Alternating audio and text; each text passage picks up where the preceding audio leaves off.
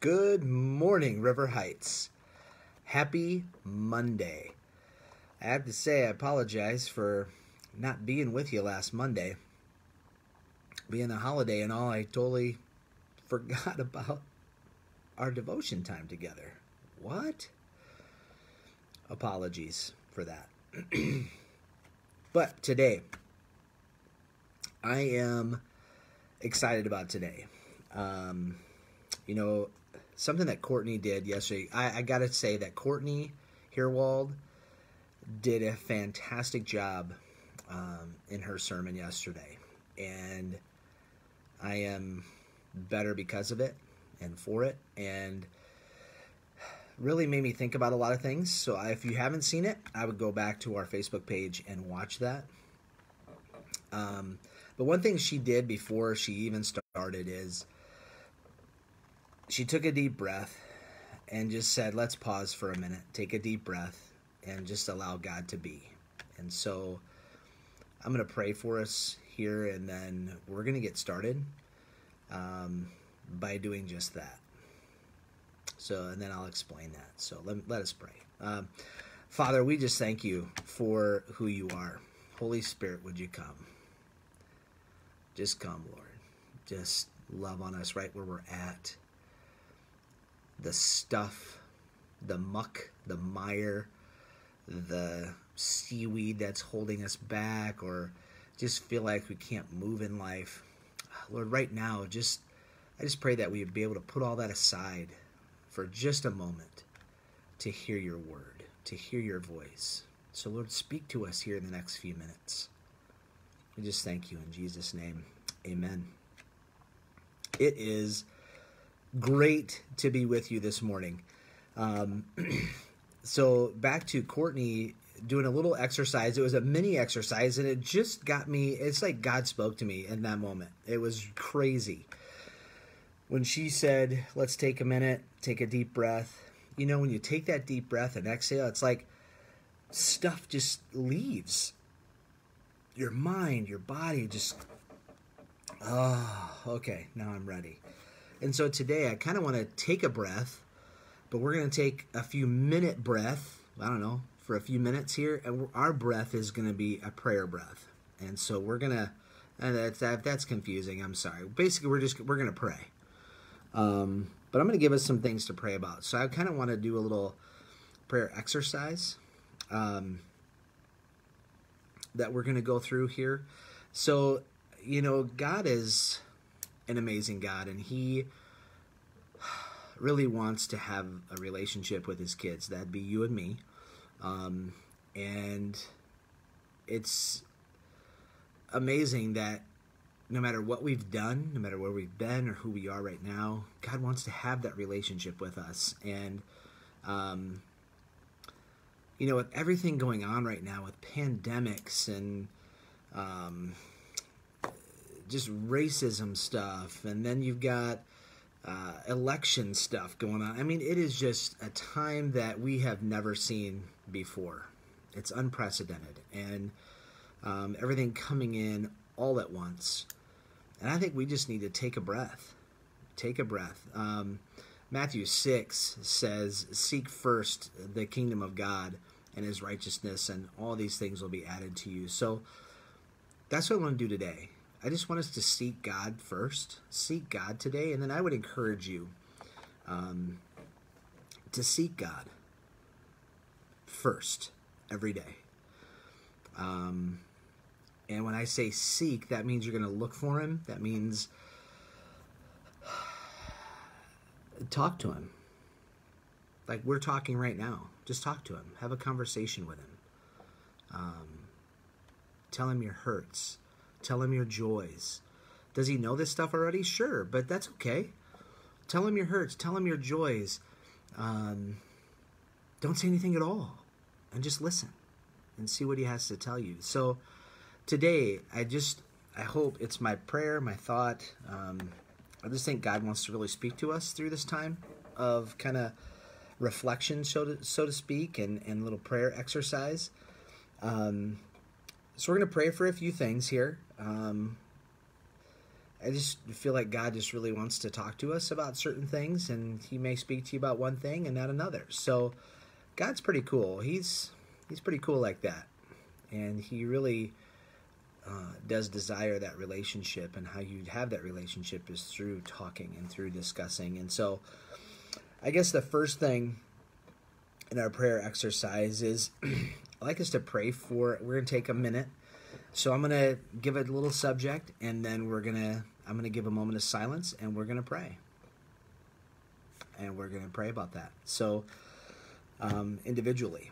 So I'm going to give you some time to do that. So the first thing is to just pray for this pandemic. So pick something, something specific or a group of people that God just puts on your heart to pray for.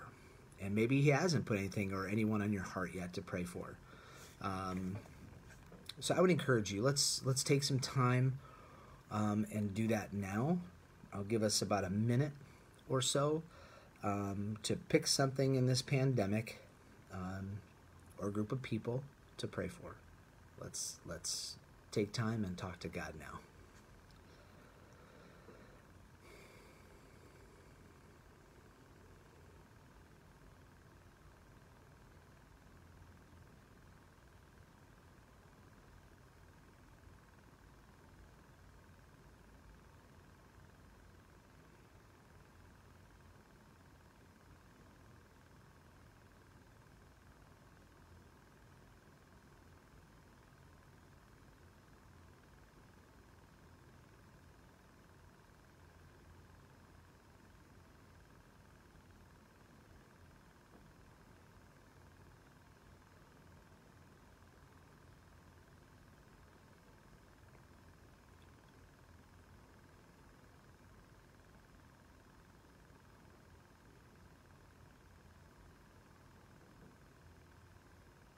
Amen. Amen. What was God speaking to you about there? Was He speaking to you? Did He put something really heavy on your heart? Or put a group of people or a person in your heart? You might want to write that down. And don't say to yourself, oh, I'll remember that, I'll remember that. Sometimes you forget. I would write it down. Never hurts to write things down, right? Because we're going to do a few more.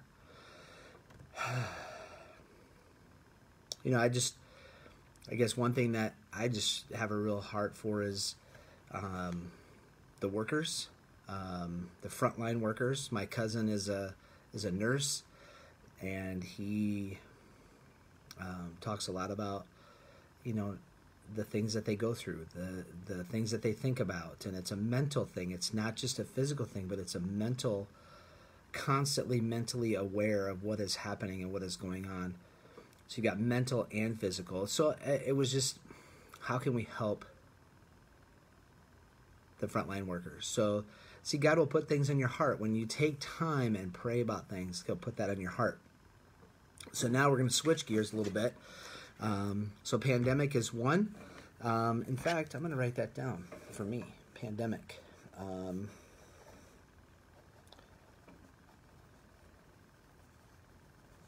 How to care for frontline workers.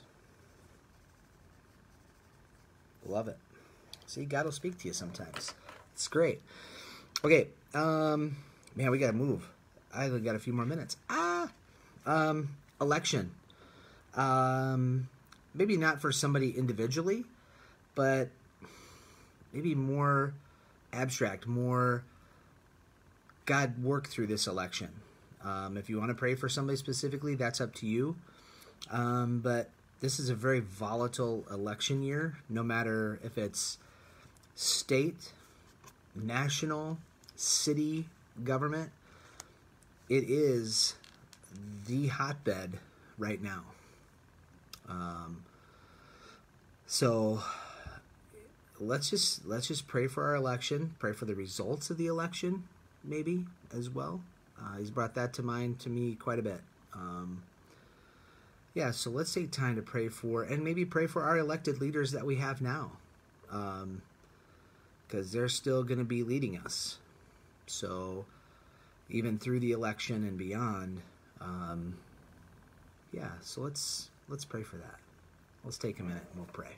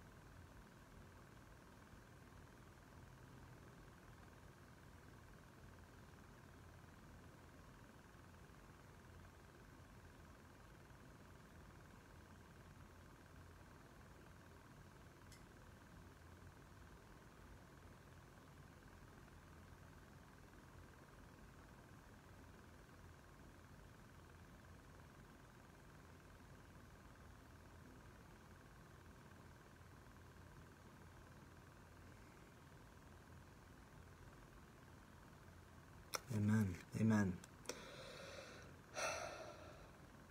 How to be a Christ follower during a volatile election time. How to keep Christ at the forefront. Next one. Next thing I'd love for us to pray for is, with all the civil unrest and protests and things like that that are happening, and I'm sure over the past few months you've heard some cities that were under siege, or a lot of unrest is happening in those cities, and some are still happening. But if you could pick a city that you've heard, that God maybe has brought to your mind, but pick a city and pray for that city. Pray for its leadership. It could be Minneapolis, it could be St. Paul, it could be Inver Grove, but it could be Portland, Oregon. It could be even with the wildfires happening in California right now. So, I mean, pick a city and just pray for that city. Yeah, let's take a minute. We'll just pray. Pray for the cities that things are happening in. We'll just pray for that city now. So we'll take a minute and we'll pray for that city.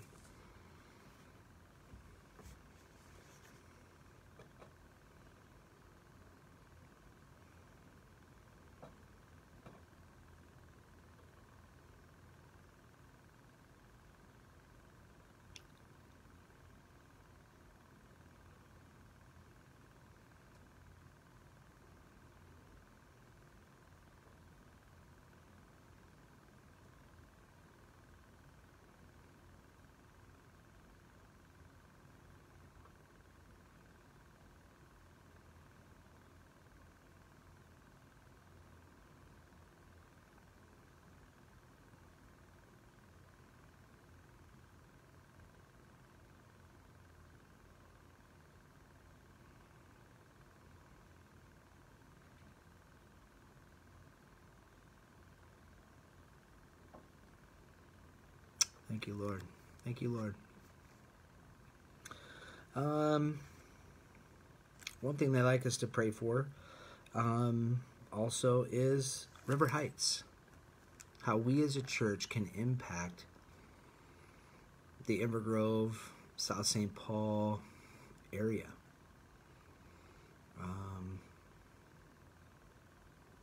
And maybe even the city that you live in, because some people live in different cities. So how can RHV, how can River Heights impact Inver Grove, South St. Paul, and surrounding areas during this time of COVID and all these things that are happening? So let's just pray. Let's pray for our church, how we can be an impact. So let's just pray for our church now. Just come, Holy Spirit.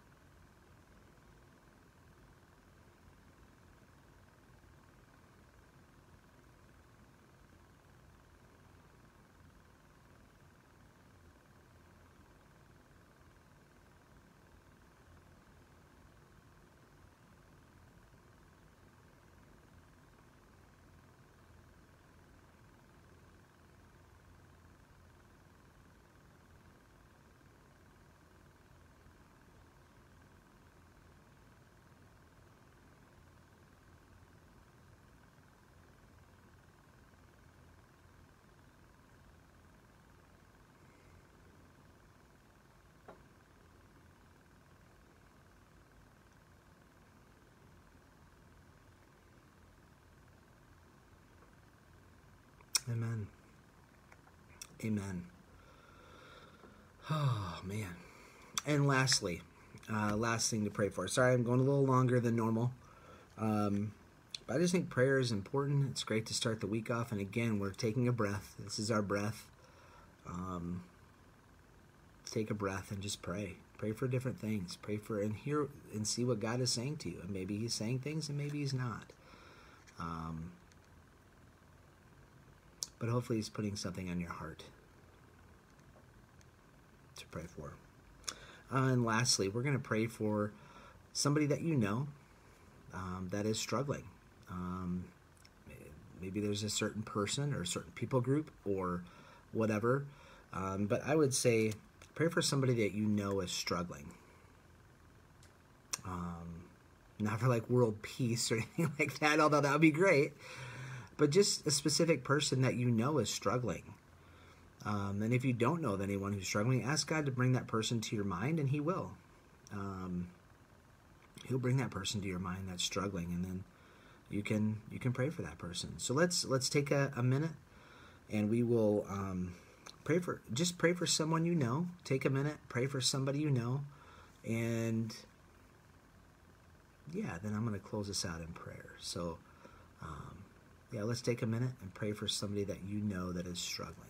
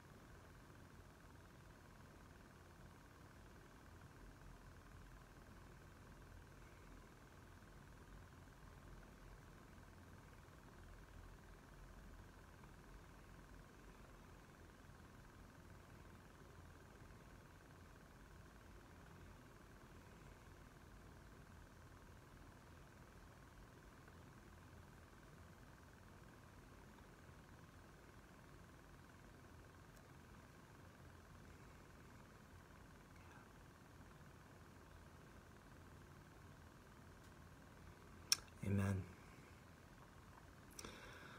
Oh, well, thank you for sharing our time together today. Taking a bit of your day and just taking time to reflect, pray, and just talk to God and just listen to what He has to say too, and just find out the things that He's putting on your heart, things that are weighing you down a little bit. So let me close this in prayer, and then you can go about your Monday. So let's pray. Holy Spirit, we just thank you for our time here. We thank you for your word. Thank you that we just reminding us to seek you first, even amongst all of our own stuff and the things that are going on and the weight of the world, the weight of our families, the weight of our jobs, or the weight of trying to find a job or trying to find a home or whatever, Lord, that we are to seek you first. Seek you first. Lord, help us to do that. Help us to seek you first, Lord. Thank you for bringing that to my attention. And Lord, I want to be better at that. I want to be better at seeking you first. Because so many times I want to do things on my own time. Lord, just continue to just reveal yourself to us. Holy Spirit, just love on us and bless us, Lord. We want to bless you in all that we do and say. Lord, love on our friends. Love on RHV today. We just thank you. It's in your name we pray. Amen. Guys, thank you for sticking with me. It's a little longer than normal, but it's a good deep breath to take. And yeah, have a great Monday today. It's going to be a great day today. Have a great Monday, and we will see you tomorrow's devotion at 10 a.m. God bless, guys.